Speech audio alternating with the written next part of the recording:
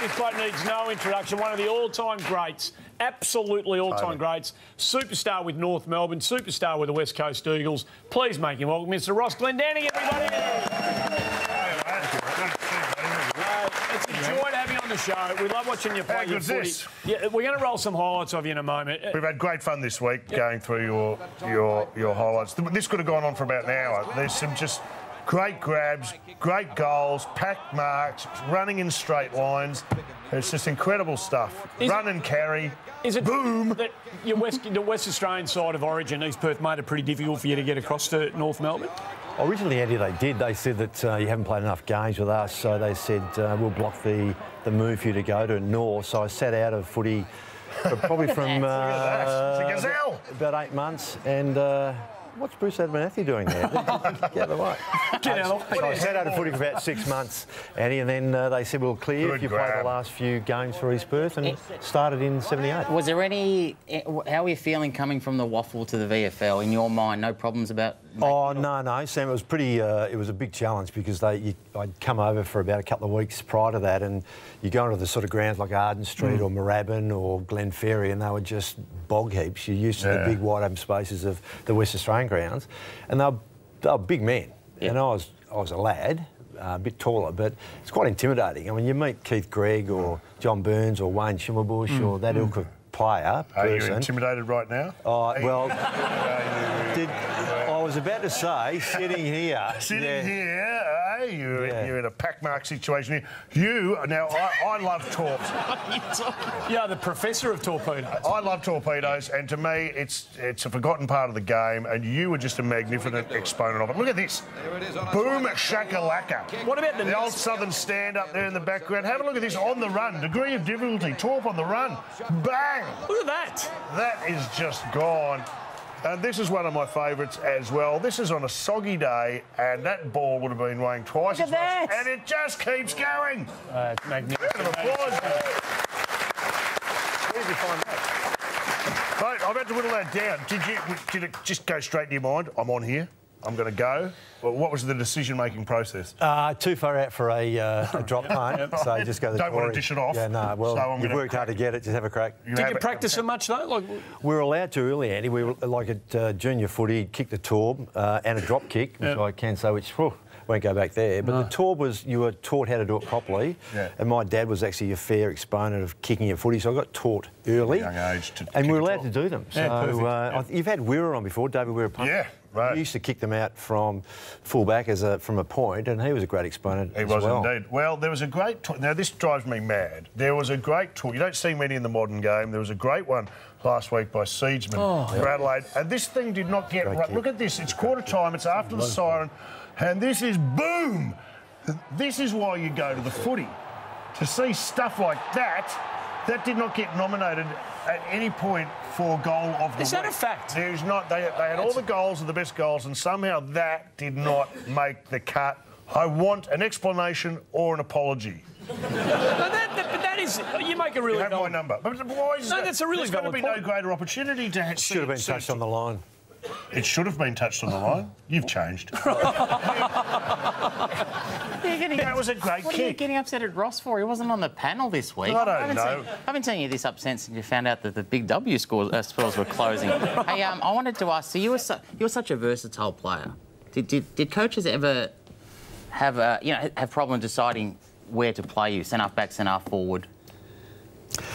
Look, I was quite happy to play either side, Sam, and either end, I should say. And there was a game that Barassi said that, would you mind with Arden Street, bit of a wind blowing down towards the Fogarty Street end, which is the freeway end, if you like, Mick. Yep. And he said just play half forward flank, half back flank, so just stay in the same spot. So I did that, and the Essendon blokes were a bit confused, and our boys were saying, mate, you're supposed to be going back up the other end at quarter time, and I just stayed in the same spot and managed to... And what did you where the ball was? Yeah. So it's either genius or you're just lazy.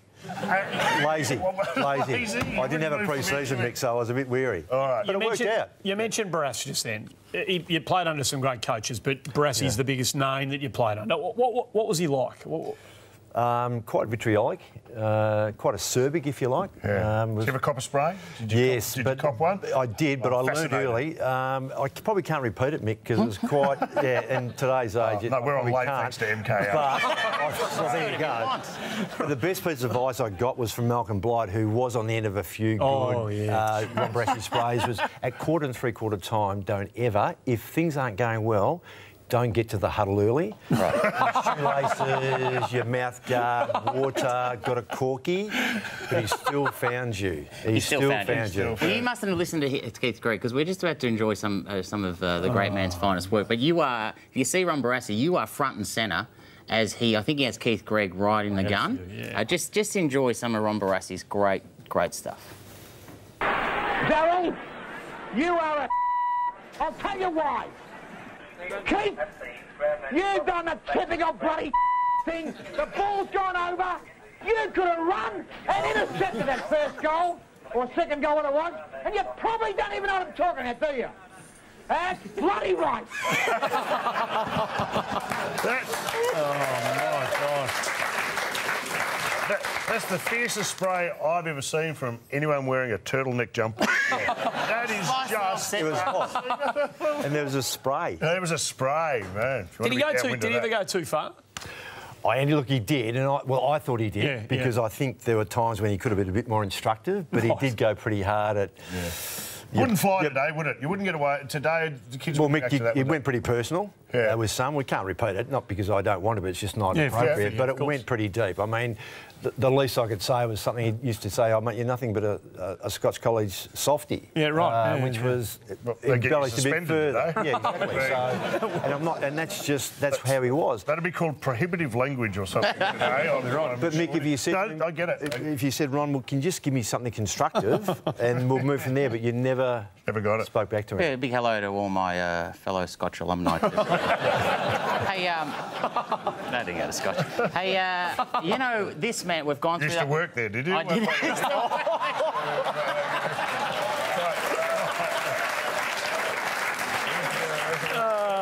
Yes, my family had the cleaning contract. You know, we saw the highlights.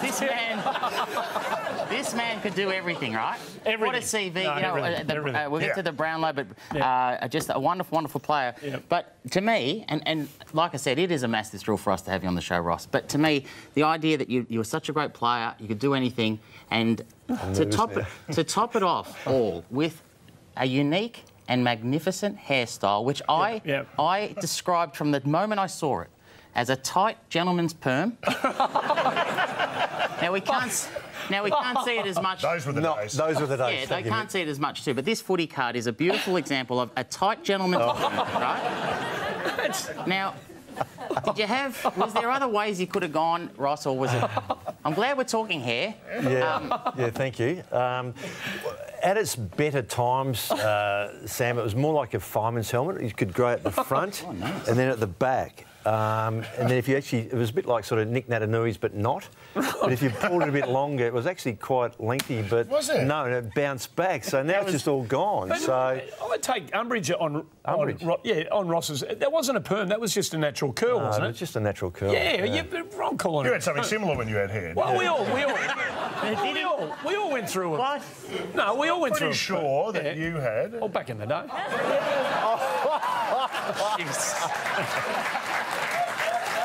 don't know.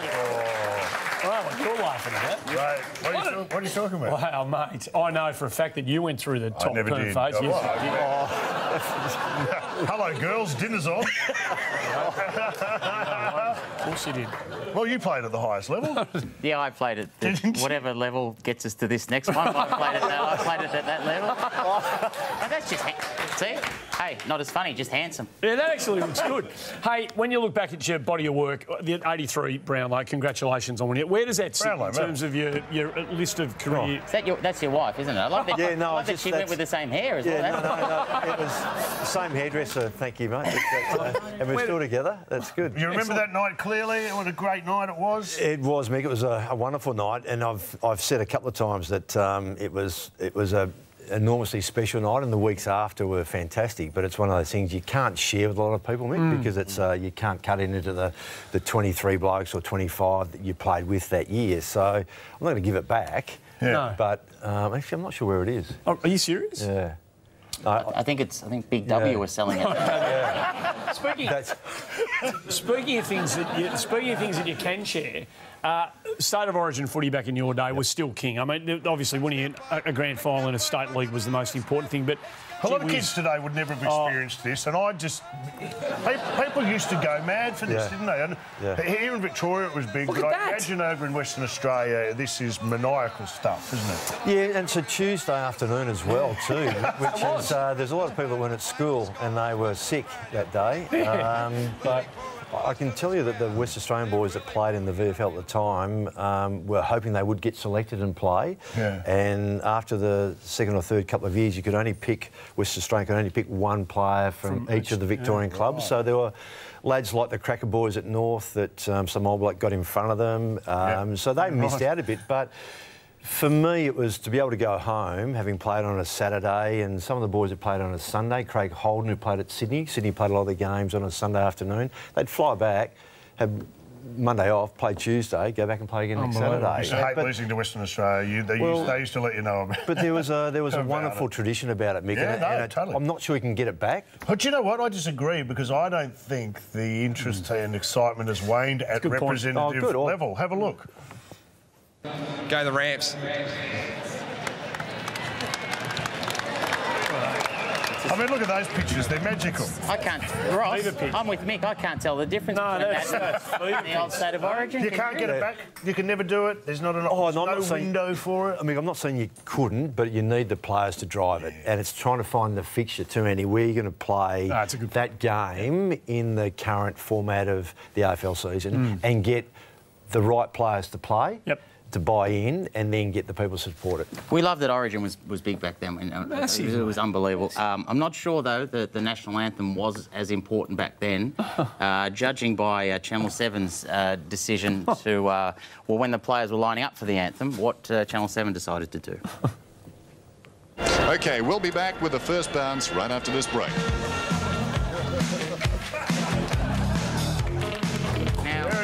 In Channel 7's defence, I think that at the time the Eurythmics Missionary Man was the national anthem, and that's why they went straight to it. But things are different now, Murray. That's a poor decision. They are very different. Some for the good, some for the bad. Hey, can you stick around? There's a whole lot more that we want to talk to Ross Glendinning about. He's going to stick around. More with him on the other side of this. Ross, you don't... Welcome back to the show. It is the Drum Bar. Thanks to the brewery, Fresh Carlton Draft. Ross Glendinning, our very special guest. And Ross, you've come at a good night and you're here at a good time. Stop playing with those, you little banana, please. It's worth a lot of money. It's not close-up of the banana. I can't believe it just took a close-up of that. Hey, Ross, we have a great segment here, one that we love. It's called Fresh from the Archives.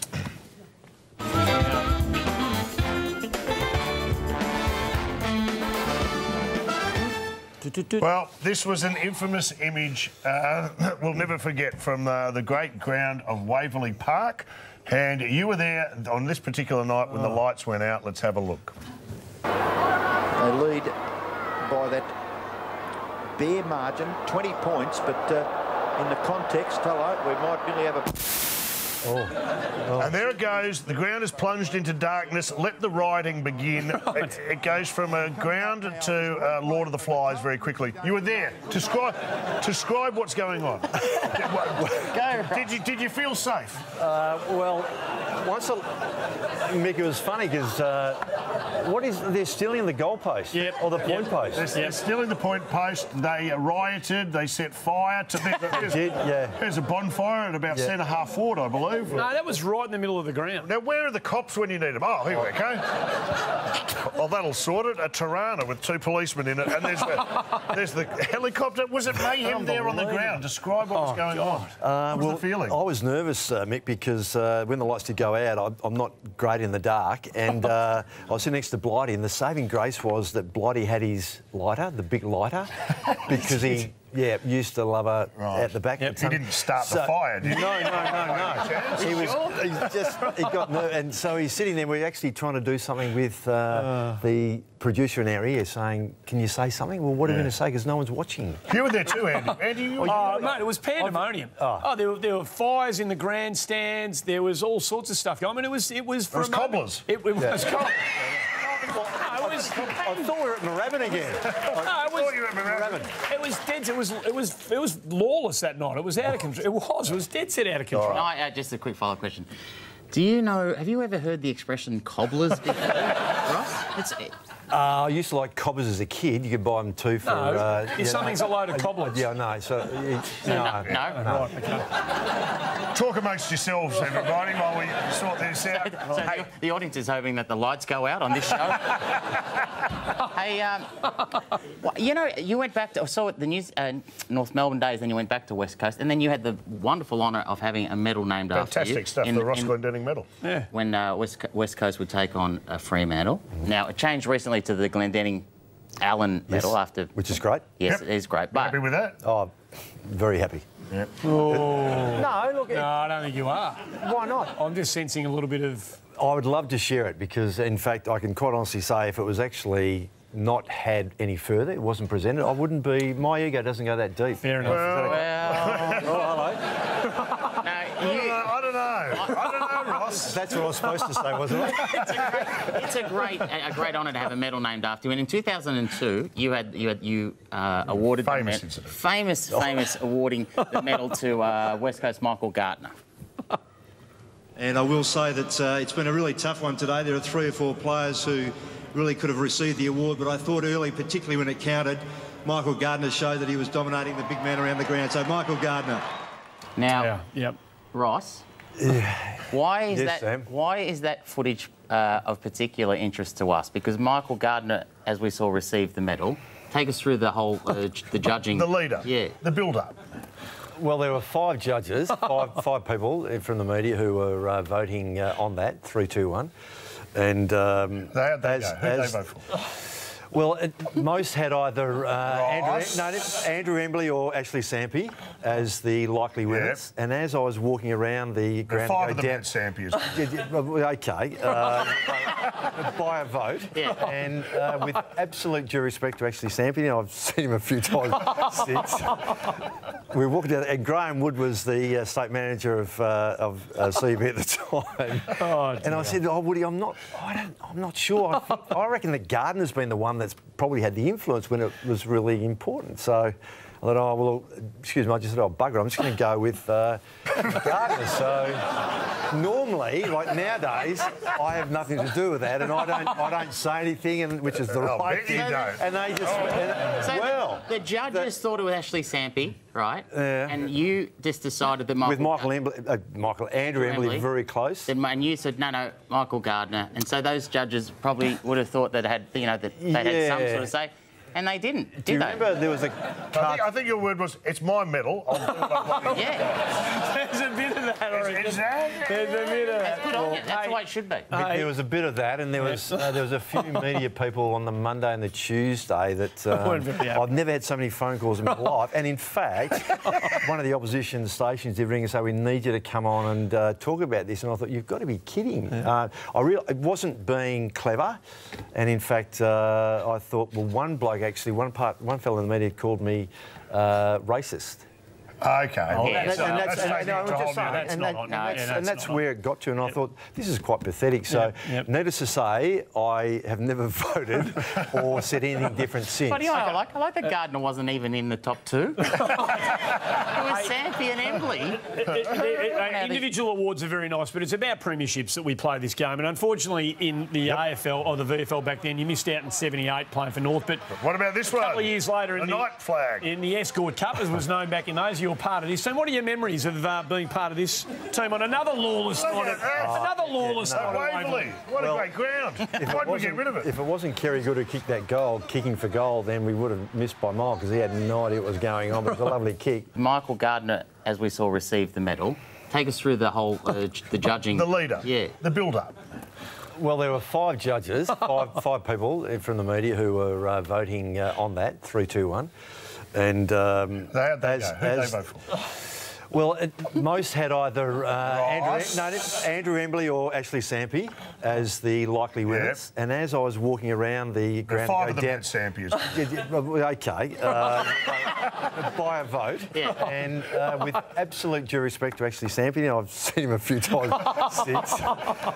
We were walking down, and Graham Wood was the state manager of CB at the time. Oh, and I said, "Oh, Woody, I'm not sure. I reckon the Gardener's been the one that's probably had the influence when it was really important." So I thought, "Oh, well, excuse me," I just said, "Oh, bugger, I'm just going to go with Gardner." So normally, like nowadays, I have nothing to do with that, and I don't say anything, and which is the right thing. And they just the judges thought it was Ashley Sampi, right? Yeah. And you just decided that Andrew Embley very close. And you said no, Michael Gardner, and so those judges probably would have thought that they had some sort of say. And they didn't, did they? Remember there was a... I think your word was, it's my medal. I'll do what yeah. There's a bit of that, I reckon. There's a bit of that. That's the way it should be. There was a bit of that, and there was a few media people on the Monday and the Tuesday that... I've never had so many phone calls in my life. And in fact, one of the opposition stations did ring and say, "We need you to come on and talk about this." And I thought, you've got to be kidding. Yeah. It wasn't being clever. And in fact, I thought, well, one bloke actually, one fellow in the media called me racist. OK. And that's where it got to, and I thought, this is quite pathetic. So, needless to say, I have never voted or said anything different since. But I like that Gardner wasn't even in the top two. It was Sampi and Embley. Individual awards are very nice, but it's about premierships that we play this game. And unfortunately, in the AFL or the VFL back then, you missed out in '78 playing for North. But what about this one? A couple of years later, the night flag in the Escort Cup, as was known back in those. You're part of this. So what are your memories of being part of this team on another lawless night? Another lawless night. Waverley. What a great ground. Why'd we get rid of it? If it wasn't Kerry Good who kicked that goal, kicking for goal, then we would have missed by a mile because he had no idea what was going on. But it was a lovely kick. Blighty wanted to have a shot for goal. But he might have made it too. He probably would have made it. But it was pandemonium. But a great win, so one of the few grand final wins. Back then, by the way, back in the day when a night grand final meant... Big deal. It was a big deal. And, Ross... topped off with you being named as best on ground for the evening. Yep. Yeah, well, let's go down to Jack Edwards. I think he has Ross Glendinning under control down there. Is that right, Jack? That I have, Louis, and a very, very happy man. Congratulations, you've won the Thorn-coloured TV from Canberra, and I wish you all the best for the rest of the season. Thanks very much. Hey, that's a big... Magnificent honour. Well done. Magnificent honour. Now, just a couple of short, sharp follow-up questions. You obviously had a good game, Ross? I was OK. I wasn't that good. In fact, my daughter has told me a few times, my oldest daughter, who knows a footy a fair bit, she said, "Dad, was there any chance you might have got in front and actually got the footy and not play from behind?" And the bloke I played on, Butch Edwards, actually was a very good player, and he played better than I did, I thought. Right. Or Kevin Morris. Kevin Morris for Collingwood. Yeah, because he came from Richmond. Very good player. It's interesting. It's interesting because we have some raw footage here. This is raw footage. It's never been seen before, where the commentators, led by Lou Richards, are casting their votes and are deciding who was the best on ground. Have a look. Wow. This is off air. Have a listen. Wow. Yes, I don't know. Who are you going for? I'm going for Morris. I might go for Morris. Who's Jack Edwards go for? Glendinning. Yes, Alf. Who do you go for? I went for Glendinning. Who did Doug go for? I would have went for Glendinning. Well, I'll go for Glendinning.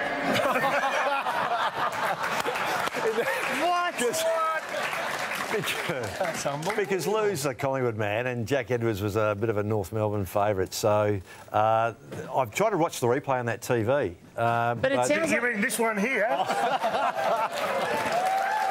You mean this little baby? It sounds though, Ross, from listening to that footage that's never been seen before, that Kevin Morris could quite easily have been awarded best on ground. So if he rings, should I give him the TV? This would be. If he was here now, what would you say to him? I would say, look, you're a bit stiff, mate, but I've got it, and I've still got it, and I've converted it into a flat screen. No. Well, he's here now, so you can tell him yourself. Get out here, Kevin Morris. Here. Kevin Morris.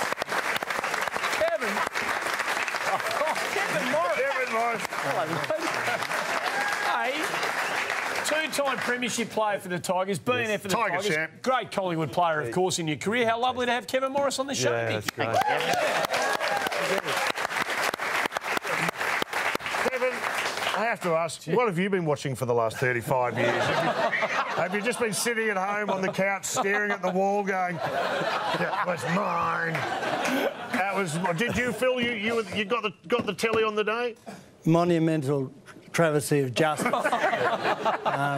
We'd lost this 1979 grand final with the Harms ball over the boundary line by 3 metres. Yeah. Umpires didn't see that. Yep. But this is the first time I was aware they were deaf as well. They did not hear the siren that went for 3 minutes beforehand. That's right. The ball came completely out of our back line, through the centre, and Bridie kicked it down to the foot. The kids were all on the ground when he took his kick. Kevin, it's good to know that you don't hold a grudge there. Who was the best on the ground?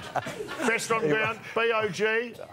Well, come on. You've heard the commentators. All modesty aside, who deserved it? Look, all I know about the game was the club had promised us half the money for our end-of-season trip, and we're all running around calling out, Hawaii, Hawaii. As soon as the siren went, Hawaii, Hawaii. Had you won this, you could have watched Hawaii 5-0. Ross, are you going to do the right thing? Are you going to right or wrong and go over there and give this, please? Let's do it. Evan Rose, there it is. There we go. It's the moment in time. There it is. Magical moment. Great moment. The travesty of the 1988 Sport Cup. Well done, Kevin. Hey, well done, Ross. You're a bigger man. You're a great man. Kevin. Hey, Kevin, you know what you can do? You can probably go and watch MKO. I think it's still on. I think it's still on. Congratulations, Kevin. You're a bigger man than the rest of us. Ross, thanks for coming on the show, and well done to you. Thank you so much, Ross. Ross Glendinning, Kevin Morris. A moment in time has been arrived at here on the front bar. I feel grateful we've been here to see it. Nick's Mulkey on the other